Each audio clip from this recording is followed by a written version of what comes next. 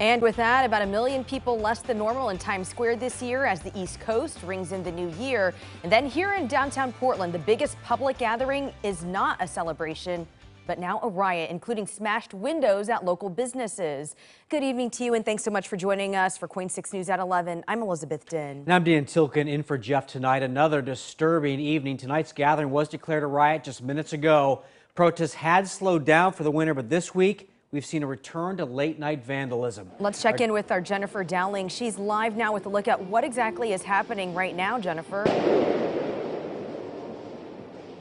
Well, there's a lot going on down here by the federal courthouse building and the Justice Center. There are fireworks popping off everywhere in the middle of the street, also near the old courthouse building. You've got strobe lights, you've got people trying to set fires. We saw a signpost on fire earlier.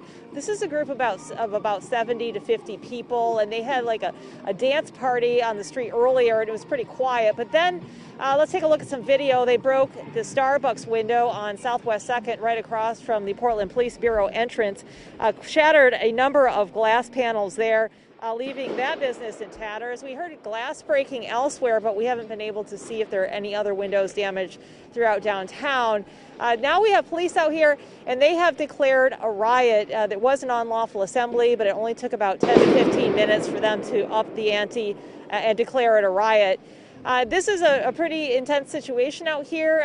Police are on the scene. They told people to move to the west, but as you can see, people are still setting off fireworks. Now, this follows a similar pattern to what we've been seeing. Last night, a group of around 40 people marched from Director Park through Southwest Portland, some leaving buildings damaged, similar to tonight, along the way. Take a listen. When we got to work this morning, there it was. Vandals shattered windows and left graffiti at places like the Oregon Historical Society as they swept through Southwest Portland Wednesday. Just so very, disappointing for several reasons. One, because I think if history has taught us anything, it's that the way to progress is through conversation and discussion and not through violence or vandalism. Executive Director Carrie Timchuk says this is the second time OHS has been vandalized in the last 3 months. This time, the damage wasn't as severe. Much less than the October incident when, of course, many of our windows were broken. A flare was thrown into the pavilion. This was, still vandalism, but much less than the last incident. Portland police say Wednesday, as the group moved through the streets, some people broke windows, spray-painted buildings, fired paintballs, and caused other damage. A Starbucks was one of the businesses vandalized, along with another restaurant.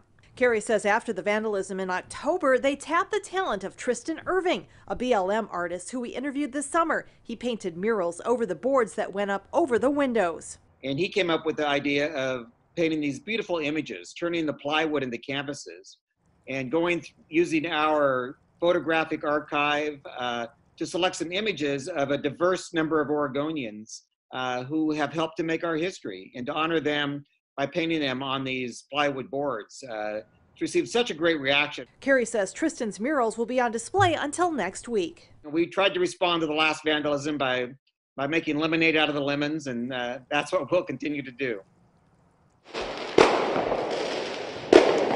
And back out here live, you can hear the fireworks popping off. Those have not let up. And of course, they're being fired directly at the Justice Center and the federal courthouse building. That is probably one of the reasons that Portland police have declared this a riot. But they have yet to move in and break this up right out here on Southwest 3rd. A lot going on as far as those fireworks. And then we've heard a lot of banging on the doors as well of the Justice Center. It sounds like people trying to pry their way in or get in somehow. They have not been successful. But again, very active out here, and this can be very expensive for businesses or other institutions if they are vandalized in this way. Carrie said that cleanup just at the Oregon Historical Society can range in the thousands of dollars up to around $50,000 in damages just to put those boards back on, repair windows, clean up graffiti. So it can get quite expensive. So again, tonight, police have declared a riot. We have not seen them come in to break up the crowd, but they have a presence here. We'll keep an eye on things and keep you posted. Back to you.